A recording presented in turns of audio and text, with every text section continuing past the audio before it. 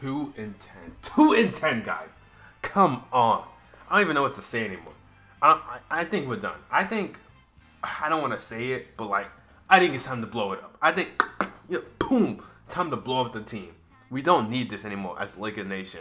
We have only won against the Pelicans, which we won in the final overtime. If Matt Ryan didn't hit that crazy jumping three, we wouldn't have won that. And then we beat the Nuggets in decent fashion. I'll take that. But then we followed up with getting destroyed by the Jazz by 15 points. Then they beat us again a couple days later with more points, 139 to 116.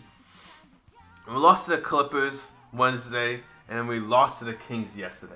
I'm just tired of it. I'm tired of it.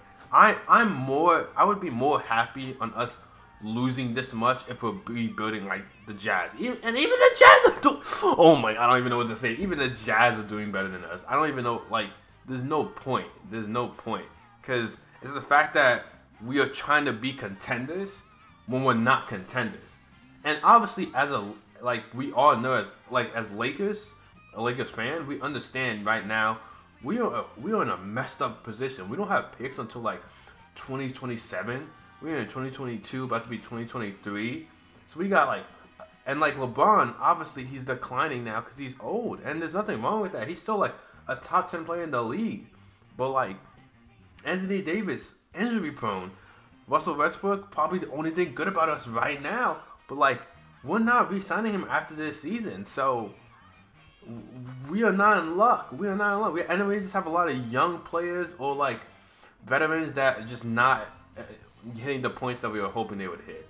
And it's just unlucky, honestly, like, because I got into basketball again last season, so like I didn't understand. I didn't realize how Russ degraded, because I remember when Russ was, boom, boom, dunking like crazy, and I was watching the game at that time, and then I turned it off for a couple years, and I came back, and then when I saw the trade, I'm like, oh shoot, this is about to be good for us.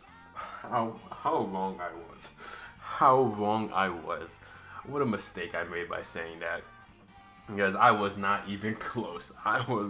We were not that guy. We were not that guy. But at this point, yeah, I think it's trade LeBron, AD, Russ. Actually, honestly, it wouldn't even be bad to just keep Russ. Honestly, if we don't have to give away picks, because we want to gain picks. Obviously, like right now, I'm fighting for us to get a play-in at this point. Like, yeah, it's that bad. Like a play-in is real. Like that's hard to imagine right now as a Laker, which is crazy.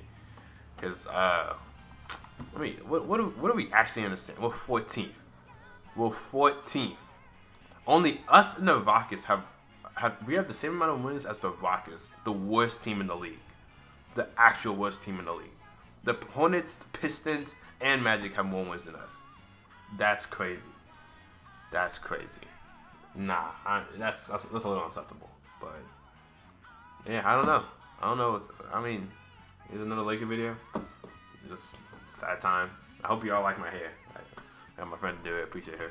But if not, catch y'all in a bit.